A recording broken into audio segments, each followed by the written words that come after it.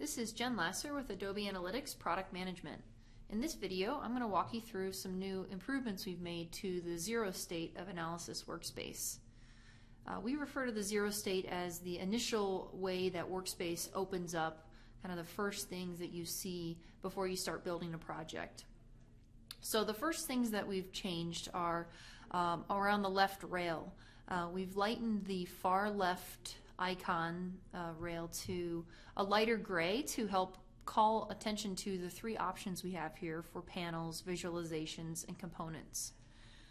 We've also added some new green badges to illustrate when there's a new visualization that has been added.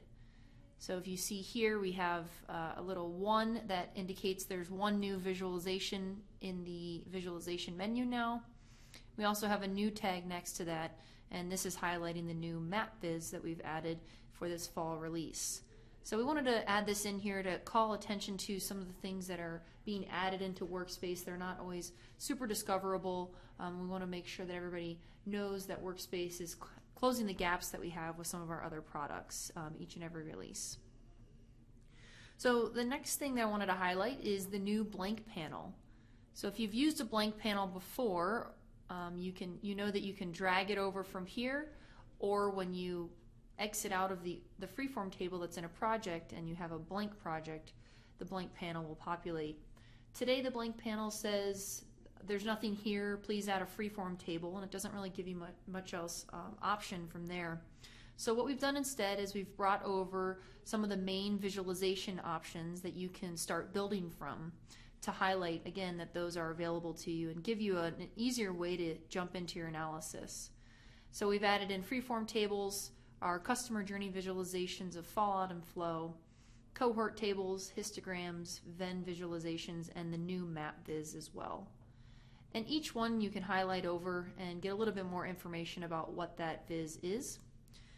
If you prefer to start your Workspace project from this view rather than a Freeform table every time, you can also check this box, and the next time you come into Analysis Workspace you'll see this view instead of a Freeform table. So another thing that we have updated is the Freeform table itself.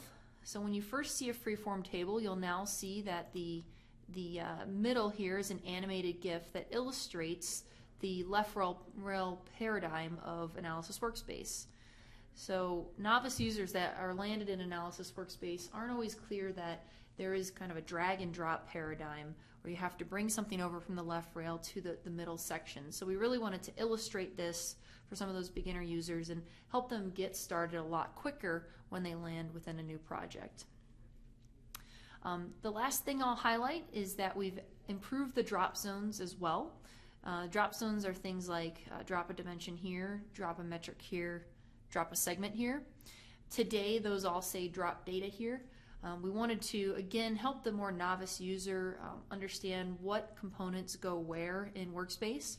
Although you can truly drag anything anywhere, there's typical components that go in certain spots of the Freeform. So in the middle typically you drop a dimension, the columns you typically drop metrics, and up at the panel level you typically drop a segment.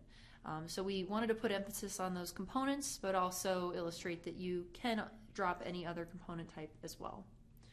So we hope you guys enjoy these new zero state improvements and get a lot of use out of them, and hopefully this also helps the more novice users get started in Workspace a lot more quickly.